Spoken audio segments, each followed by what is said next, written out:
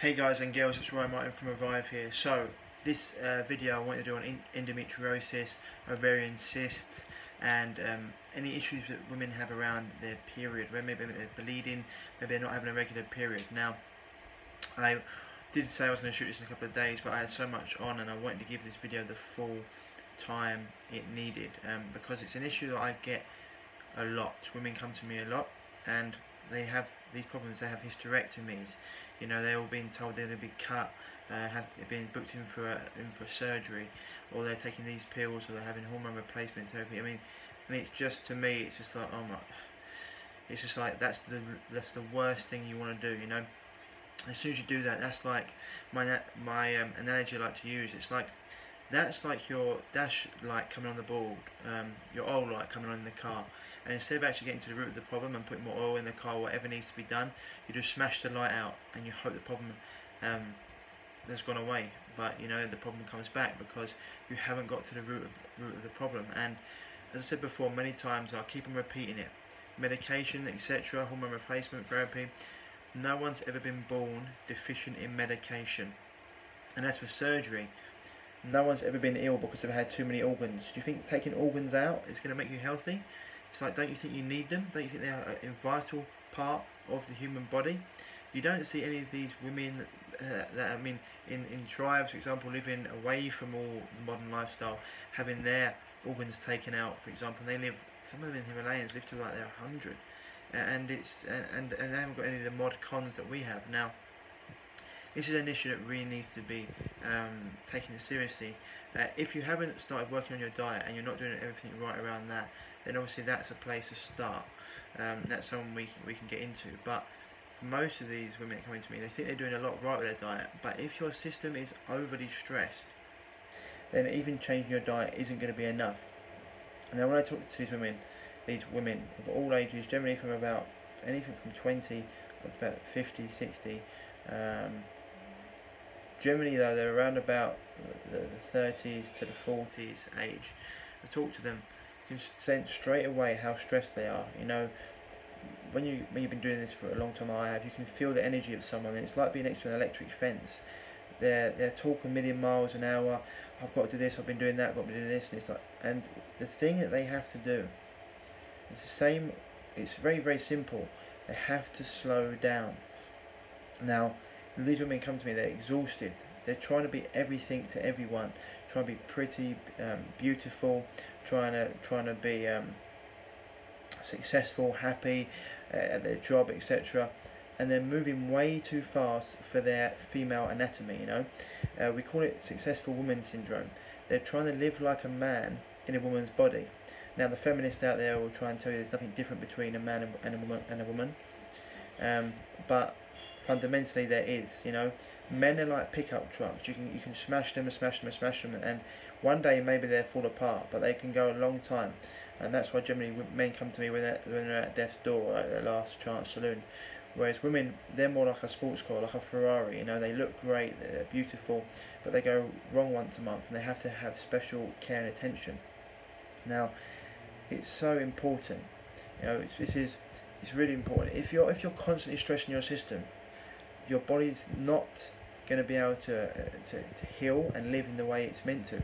Women, for example, you're having all these issues with your hormones, with endometriosis, cysts, etc., ovarian cysts, and then they say to me, well, I've got to do this, I've got to do that, because who else is going to do it? Well, it's the very simple thing is, who's going to do it? I mean, are you going to be able to do that when you've got ovarian cancer? You know, very, very simple. You keep on putting your body in so much stress, this is what's going to happen. Your woman's body, for example, they're meant to have enough resources on board to be able to for two people. You know, woman, they've got a womb, it's for creating life. You're meant to have enough resources for two people, and you haven't even got enough resources for one. This is why you're getting these problems. Because everyone knows. Even you go back in health, you go back in all the tribes that haven't been touched by a white man. Even back in our culture, we know women are the crown jewels. Without women, we have no children. So you have to take special care of your body, and it's because you're living too fast for your female anatomy. you're living. Most of these women are trying to live like they did. I get a lot of them who are single mothers, especially, who are trying to live and keep up with the Joneses like they did when they had a husband there. They're trying to keep up with it, well, earn the same money that they did for them and their husband did, so they can have all the same, go out and live the same lifestyle, go out with their friends, etc. Have the same car, the same size house, buy all the clothes for themselves and for their children, and just try and beat everything to everyone. And they just got to slow down. They're living 2 days in 24 hours, so basically their biological age is twice their chronological age. And when this happens, you get a lot of all these issues come up. It's almost like being, as Paul Chek would say, a one-legged man in an ass-kicking contest. You need to really reconnect with yourself and get back to introspection. What we call Dr. Quiet, meditation, qigong, increase your life force. And the best thing about this, about slowing down, is it's very easy just to do less. And as I said before, people say, well, I've got to do this, I've got to do that. Who else is going to do it for me? And as I keep coming back to it, who's going to do it? Who's going to be able to? Are you going to be able to do it when you have ovarian cancer? In our society, we've got everything backwards. When someone gets ill or cancer, it's okay for them to rest, but when they've got a chronic issue, and someone says, "Oh, I'm not feeling too good," everyone just keeps on ploughing through until they eventually get to that point of a chronic illness or a disease. It's not okay in our culture just to chill out and go, today I'm going to need to take some time off work. And it's just really important to do this, to have an internal dialogue with yourself, to understand that when you're tired, to take that time for yourself, and not say, oh, I've got another meeting to go to, or I've got to schedule in this, or I've got to be here, I've got to do this, got to do that, got to do this. No, take that time for yourself. Have peace points in your day, maybe around food, no TVs on, no radio, no reading. Schedule in 10 minutes of breathing or meditation a day. Have that time to maybe just go for a walk by yourself. Just really slow down. I see a lot of young girls with the miles of a 50, 60-year-old woman on their clock, and they're just burnt out, extremely tired. As I said before, the modern lifestyle is people living way beyond their means. They're trying to get all this money for the cars they don't need, the clothes they don't need, the big house they don't need, or it's because of modern lifestyle telling everyone, and they've got to be really beautiful for everyone, and they've got to be a certain body fat percentage. All these things add up. You need to get in touch with your inner voice, and it's not going to happen overnight. You're not going to be able to fix all these problems or the world overnight. So give yourself time, enjoy the process, and slow down. Have to really slow down and understand what you're doing to yourself by overly stressing your system is causing these chronic issues and this chronic disease, which will then, if you don't listen, will go into a proper disease. And same as cancer and all these things, you have to work at cancer. Studies have shown it takes 10 to 15 years to get cancer. You have to really work at it, and this is the same thing. Hysterectomies, endometriosis. You can keep on just going to have surgery and medication. It's never going to get to the root cause of the problem. It's just going to cut. And studies have shown 95% of people who get surgery for issues like this, within 5 years' time, they're right back where they started, and they're actually even worse than before. So yeah, things you've got to do.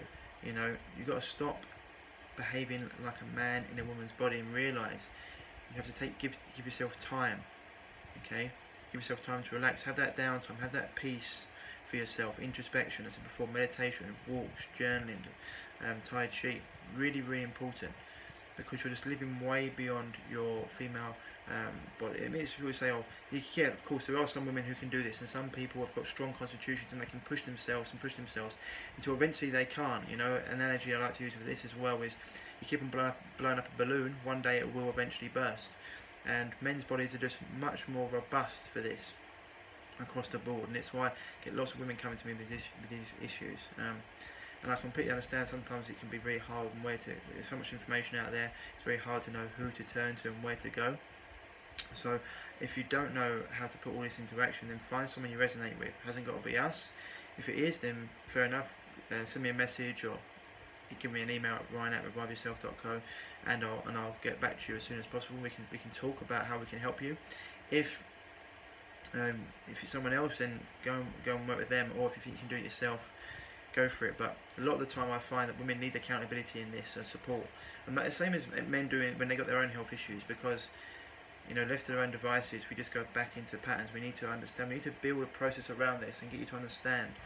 You need to just give your body that time to heal. We're not a machine. These things don't happen overnight, and they don't get healed overnight, but you have to do this. Slow down. Very simple solution, okay? As I said before, even if your diet's right, it cannot be enough. If your system's constantly overstressed, it means your immune system is going to be completely impaired all the time. You're probably not going to be digesting your food properly. You're probably going to be holding on to more body fat than you need, and all these other things come off the back of it. And if you're overly stressed all the time, you can get all different issues, even to the point of leaky gut syndrome. So that's it for today, guys. Okay, simple. As I said before, one of the best things about this is that it's not hard to do less, but it's something you need to do. Okay, girls, I hope that helps. As I said before, any questions, give me a shout. If you feel like you need a hand, then comment below or inbox me or send me an email at ryan@reviveyourself.com.